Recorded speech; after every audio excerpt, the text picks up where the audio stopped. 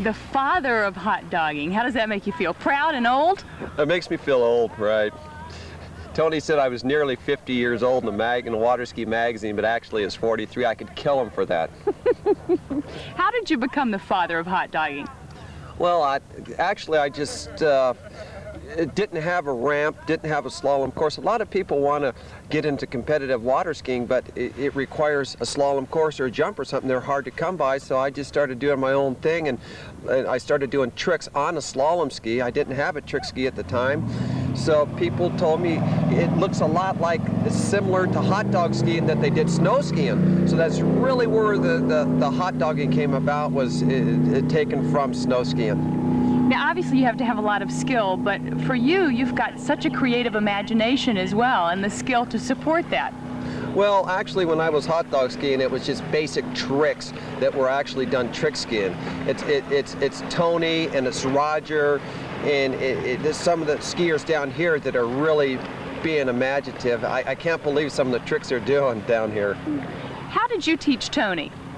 Well, actually, I had a water ski school on the Colorado River, and I was doing a lot of hot dog skiing, and Tony wanted to come down to work for me for the summer and make money. It was like his first job, and so I just started teaching him all the hot dog tricks, and then he passed me up. You know, you teach a kid a few tricks, and what does he do? He passes you up. But this old dog can still do some tricks. Well, actually, I've been spending most of my time now on the air chair, learning tricks on the air chair. I am one of the principals in the company, so it's what sells product is people say, what can you do on it? The more you can do, the more you're going to sell. So I've spent a lot of time doing tricks on the air chair, which I like a lot better than a slalom ski, because when you fall, the chair takes the grunt of the fall instead of your body. My body is getting a little bit sore for those type of falls. Would you have ever thought when you started in '57 that you would still be skiing and even inventing things like the air chair at 43? Well, actually, I'm not the inventor of the air chair. It's RBM. There's 3 of us that actually did it, so I won't take all the credit for that. But I hope to be doing it for another 50 years, actually. I really don't feel much older than I did when I was 20 years old or 15 years old. As long as you keep doing it and doing it and doing it, I'm happy. What's satisfying about it? Well, I think just the accomplishment, the self-accomplishment is the main thing. Being able to create new tricks that nobody else does is fantastic. I mean, that's a real reward. Why are you such a natural? Oh, I think I got it from my mother and father. They're both naturals. My father, back in the olden days, he was the hot skier. He used to start off a 6-foot high dock down at Golden Avenue in Long Beach.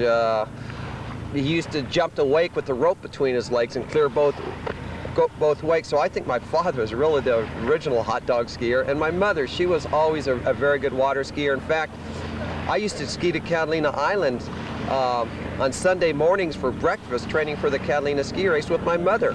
My mother skied to Catalina until she was 50 years old, so I think it's really in the genes. What is your hope for the future of the sport? What would be a dream come true for the sport? Well, I would really like to see a hot dog air chair tournament, championship or whatever. I think the time is right around the corner to do that. I mean, we got like you've seen down here today, there's a dozen very, very good competitive hot dog water skiers. We've got a lot of guys now on air chairs doing tricks and flips and stuff, and I would really like to see a tournament held at Marine Stadium for hot dog water skiing and air chairing. That would make my day.